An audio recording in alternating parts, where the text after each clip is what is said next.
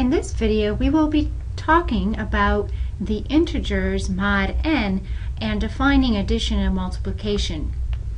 So let's recall our previous work with a twiddle b, which meant that a twiddles b if and only if n divides a minus b, where a and b are integers. And we looked at a particular example when n equals 5, and so a twiddles b if and only if 5 divides the difference between a and b. And we started placing our integers in various buckets or categories or equivalence classes. We started partitioning the integers into these various equivalence classes. And so in one of our equivalence classes here, we had 0 and everything that differs from 0 by a multiple of 5. And we called this the equivalence class of 0. Similarly, we had the equivalence class of 1, 2, 3, and 4.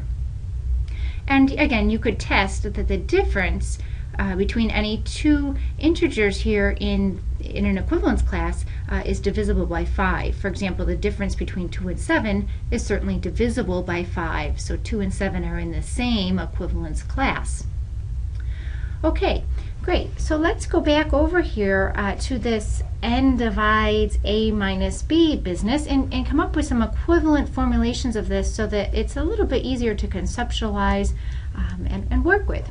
So n divides a minus b if and only if a minus b is congruent to 0 mod n.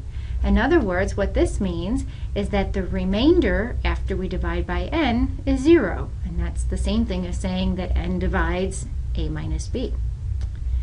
We can add b to both sides, so this is the same thing as saying a is congruent to b mod n. In other words, a and b have the same remainder,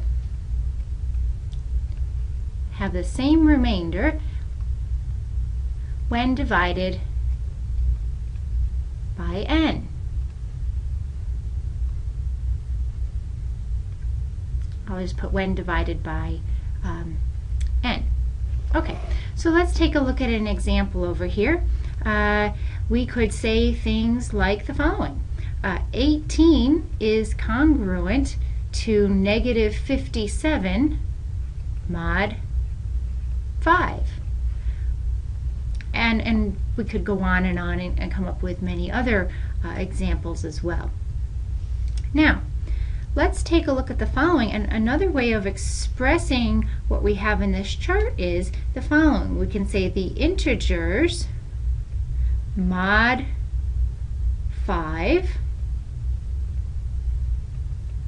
equals the set of equivalence classes. And notice we have 5 equivalence classes here, and they are denoted 0 with a bar over it, 1 with a bar, 2, 3, and 4. And these bars represent that we have an equivalence class.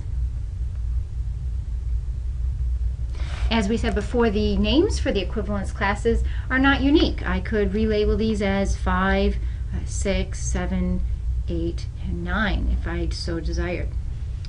Here's another example.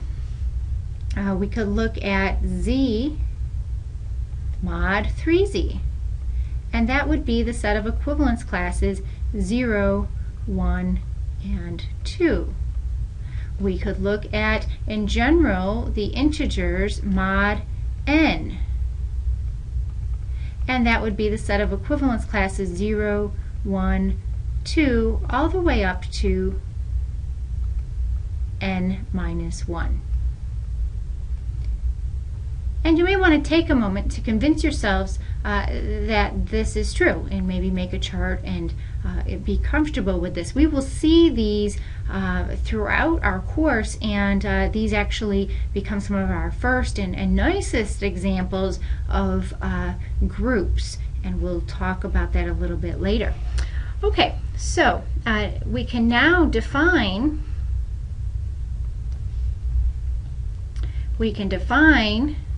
addition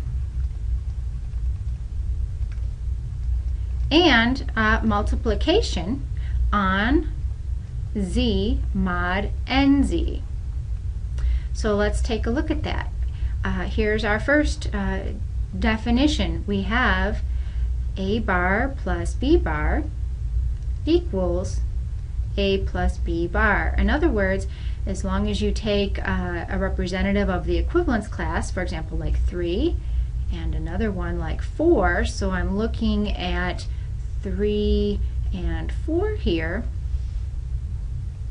To add equivalence classes, I simply add the numbers and look at that equivalence class. And so now the answer here is the equivalence class of 7. You say, well, where is that? Well, 7 is in the equivalence class of 2. So we might want to reduce this, mod 5. And there we have our answer. Now, one could check that this operation is well defined, and you may want to verify that by hand or reading through the results in your favorite abstract algebra textbook. Now, we can also define multiplication as follows. A bar times b bar equals a b bar. A similar sort of exercise here, we could take 3 bar times 4 bar and we get 12 bar, reduce mod 5, and we're back to 2. In general, you'll get different answers here. So it's just a coincidence that we came up with 2 in both of these examples. So that will not always happen.